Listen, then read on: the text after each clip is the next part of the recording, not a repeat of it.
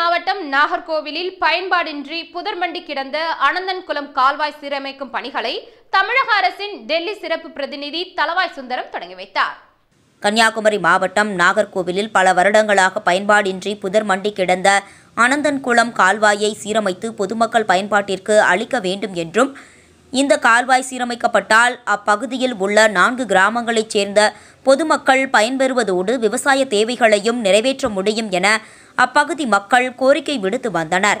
பொதுமக்களின் கோரிக்கையை ஏற்று ரூபாய் 24 லட்சம் செலவில் குளத்தை சீரமைக்கவும், பருவமழை காலம் தொடங்கும் முன்னர் பணிகளை முடிக்கும் வகையில் உடனடியாக பணிகளை தொடங்கவும் தமிழக அரசு உத்தரவிட்டது. இதனைத் தொடர்ந்து அனந்தன்குளம் கால்வாய் சீரமைப்பு பணிகள் தொடங்கப்பட்டன. முன்னதாக ரூபாய் 24 லட்சம் செலவில் நடைபெற உள்ள இந்த குடிமராமத்து பணிகளை மாவட்ட ஆட்சியர் பிரசாந்த் முன்னிலையில் தமிழக அரசின் டெல்லி சிறப்பு பிரதிநிதி தளவாய் சுந்தரம் தொடங்கி வைத்தார். நிகழ்ச்சியில் மாவட்ட ஆவின் பெருந்தலைவரும் அதிமுக மாவட்ட செயலாளருமான அசோகன் உட்பட பலர் கலந்து கொண்டனர். அறம் தொலைக்காட்சி நிகழ்ச்சிகளை தெரிந்து கொள்ள யூடியூப் சேனலை சப்ஸ்கிரைப் பண்ணுங்க அண்ட் மறக்காம பெல் பட்டனை கிளிக் பண்ணுங்க. அறம் தொலைக்காட்சியை மொபைலில் பார்ப்பதற்கு கூகுள் பிளே ஸ்டோருக்கு சென்று அறம் ஆப்பை டவுன்லோட் பண்ணுங்க.